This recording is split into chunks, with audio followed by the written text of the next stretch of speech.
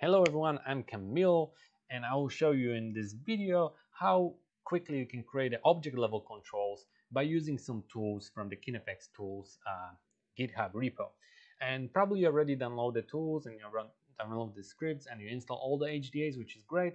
And I'll recommend you to install your create obj controls Python script and put it on the shelf. And if you don't know how to do it, you can read it on a README section on a GitHub. Anyway, there's a hip file called start, and if you open that hip file, you can basically see here a simple skeleton for a frog. It's like a test rig, but that doesn't matter. In this purpose, it will show you basically how you can easily create the controls.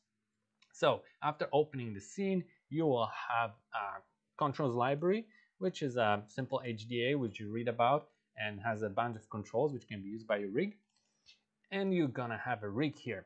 And let me explain you what's going on here. So we have a skeleton, then we orient the joint, then we have mirrored skeleton. So that's the, oh, sorry, that's the, whoops.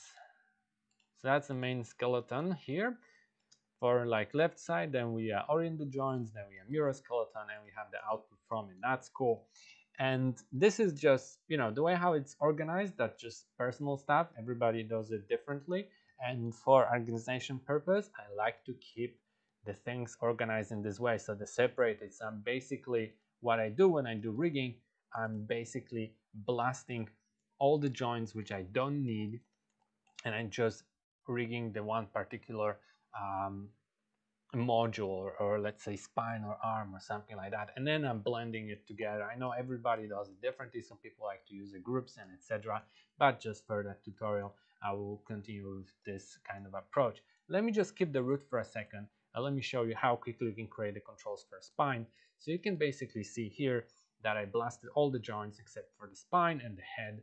Then I go and I rename the joints to the IK controls, and the same thing for FK control. So I'm basically ending up at this merge node. I'm ending up with the two chains, one for the FK and one for the IK, which is, that's what I wanted. And this is gonna be our controls. Then what I do, I reparenting IK controls under FK controls because that's how I would like to control it at the end. So let's create the first IK controls and let me show you how quickly you can do it.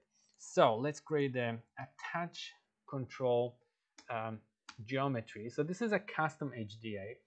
You have it in the package of HDAs from the repo, and it's pretty cool. You don't need to connect here any controls. You can, but you can just use the library from the object level. Why not? Let's do that, and let's display it, and let's add the controls. And I like to be specific where I'm creating controls, so I will just say here, let's just create that on IK CTRL. Cool. And the control, I will use let's say rectangle XYZ. Cool. And let's go with the scale. Let's scale those rectangles, something like that. Change the color to the red. And what I would like to have, after creating controls on the object level, I would like them to be X-ray, so they will be visible through the geometry. And I will call it IK attach, doesn't really matter. And let me do the same thing for the FK controls. So here you go. I will call this FK attach. Here you go. And of course we need to rename it FK here. That's cool. I don't want a rectangle. I would like to have a circle, which is great. Oh, by the way, you can display them together if you want. That, you can work it however you want. I don't want them to be X-ray, but I definitely want them, the circles, to be maybe not that big, but bigger, so it'll be outside of the geometry. That's the frog. And let's say change the color to the yellow. Wow, that's it. That's basically it. And then, when you're reparenting everything, we can now test it. This is a great part of it.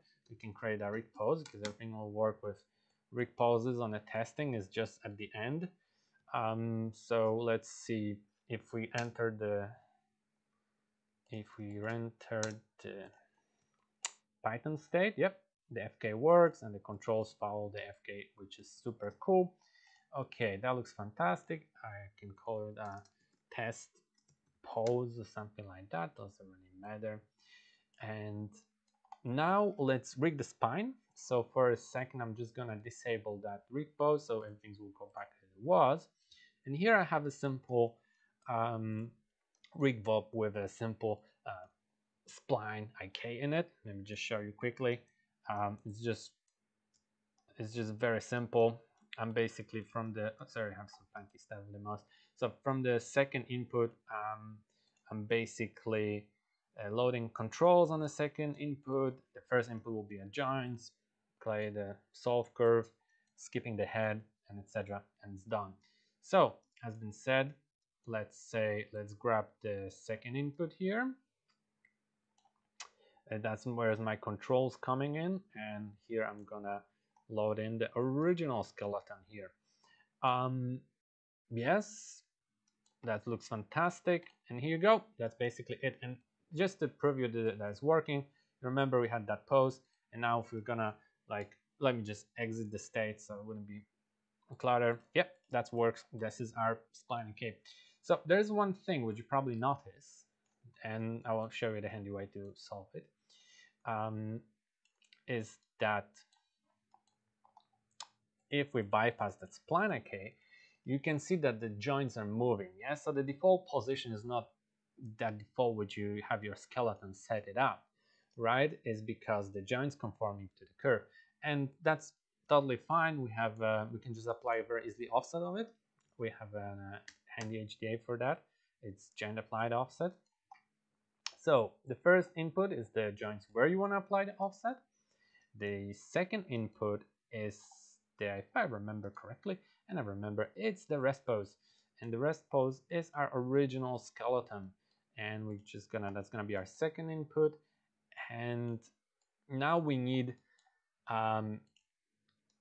like I would say like a stash pose for that, basically solve joints. So we will use a rig stash pose, which I'm a huge fan of it. It's super fast and super handy. Now let's stash that pose. So we will go to restore, and we use the stash and stash input, and we'll use the stash pose as an input, and voila. So now we're gonna have our joints offset properly, and it works with sorry for the sounds, and it works um, with our rig pose. So the cool part is like you can do all your rigging or the testing here, and the last step before handing over the rig or something like that, you just create the object level controls or something like that. But it's not destructive anyway. It's everything works perfectly. So let's plug this one here. Let's blend the skeleton. Let's display it. Let's test it once again. Whoop! Fantastic. Works great. Cool. We basically don't need that rig pose anymore. So let's create the global controls, right? Because now if we go to the object level, we would like to have our object level controls here, so we can select them easily and do the X-ray and all the cool stuff on it. And let's just, so we basically need to select the joint, the node from which, after which you want to create the rig pose. Yes. So in this case was our reparent node which we use. So we just select it, we click our script, and the script creates for you 0 attr node and the rig pose. And you can read about this node, the 0 attr, on GitHub. But if you go out, you will see that we have our controls here, and you can just lay them. Actually, you can lay everything as you want to, and check this out. You can basically select your controls, and you can test it, and you can use the marquee selection. Look at this, and you can select from different rig pose and etc. And yeah, so that works perfectly, and the IK part works as well. That's so cool. And if you change something, you can delete all of that stuff. You can delete all of those object level controls, and you can just delete those two nodes and recreate it. And the cool part at the end is like you can still create a custom rig pose at the end. You can bypass this one. It's up to you totally. So let me just show you quickly. Let's get back quickly to the root, because I just want to tell you, like I skip it at the beginning. So I have it here, attach control, the same story. I created a few controls. specifically for the root, rectangle, etc., etc. So I'm gonna select it. Boom, I created the two nodes, been created automatically. They're being blended. So now if we're gonna display this blend and we're gonna go up and look at this, we're gonna have some root setup here. Now, if you select root control here and you go translation, it's like you're gonna get the double transformation. And before you panic, it's totally normal. You just need a one extra stash rig stash pose. So what I'm talking about, basically we need the rig stash pose. That's uncalled. Sorry, rig stash pose. So rig stash pose. Here you go. And we just needed, so our original skeleton, because it's in a hierarchy, we just needed to apply it. We just need to apply it here. Yep, here. And here. That's great. And we just go restore, and we just stash and stash, and voila. So now if we go up and we just select everything, we move it as it should be. We select our trolls, and everything's working fantastically. So you can follow through. You can just rig the rest of it. I left the part with the hips. That doesn't really matter. It's the same story. But I just want to show you how to use this specifically attached controls. And the cool part is, like, for example, if you just let's say I change the color of these controls, yes, and I go up.